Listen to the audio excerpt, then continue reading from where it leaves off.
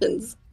Time now for Utah's most accurate forecast with Thomas Geboy. Weather rates certified 11 years in a row.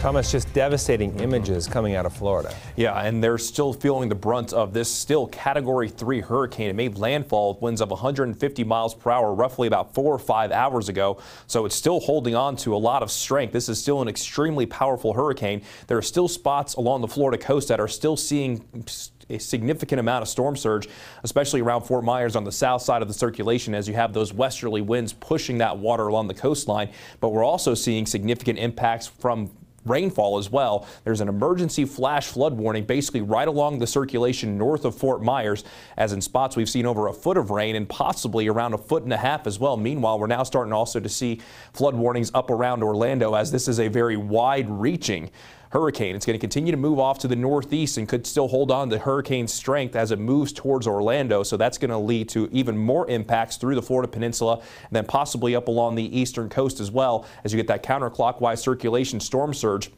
Very much a possibility in northeast Florida all the way up towards Georgia and also the South Carolina coastline. The National Hurricane Center has it being a tropical storm as it moves over the open waters of the Atlantic, but there is a chance that it could hold on to hurricane strength before it finally moves towards the Appalachians and starts to lose a lot of its steam and starts to fizzle away. But they could see some pretty heavy rainfall even in portions of northern South Carolina and portions of North Carolina. But we have those tropical storm watches and tropical storm warnings in effect for most of the southeastern United States, as the hurricane warning continues for portions of southwest Florida and also through the Orlando area up towards around Daytona Beach. So this is a very significant hurricane that is currently working its way through Florida.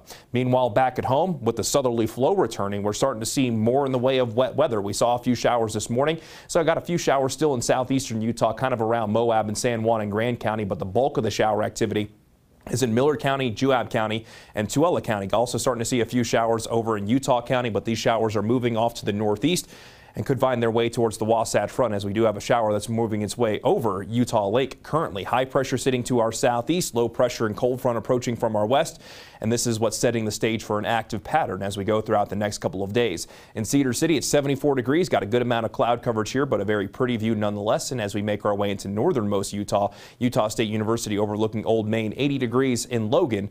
But once that cold front moves through, it's going to be feeling more like fall. And along the Wasatch Front, we're holding on to a slight chance right now, but the chance for showers and thunderstorms will remain in the forecast. Not everybody gets wet weather, but if you do have any plans tonight, just keep the umbrella handy just in case and continue to keep your eyes to the sky. So let's begin the Futurecast 8 o'clock, and the Futurecast is showing as we go through tonight those showers moving through portions of northern Utah before things calm down a little bit by daybreak tomorrow. But as we see that cold front approach from our northwest, scattered showers and thunderstorms going to be a possibility once again, with that best chance being along and north of the I-70 corridor, as that cold front's mainly going to be that emphasis. But as this continues to work its way from northwest down to southeast, that best chance for showers and thunderstorms by the time we get into our Friday will be mainly east of the I-15 corridor. So over the next couple of days, we're going to hold on to the chance for additional wet weather. Keep your eyes to the sky and stay weather aware. In Salt Lake City, we'll see a high of 83 tomorrow. And again, those thunderstorm icons mainly north of I-70, but in the higher terrain down south, I wouldn't be completely surprised if we do see at least a little bit of wet weather. So we'll keep that slight chance for St. George for both Thursday and Friday. Daytime highs settling right around 90 degrees.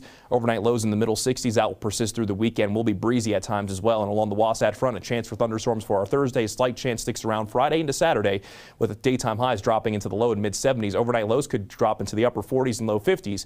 Then as we dry things out, daytime highs will be mainly in the upper 70s by the end of the weekend into early next week. Glenn?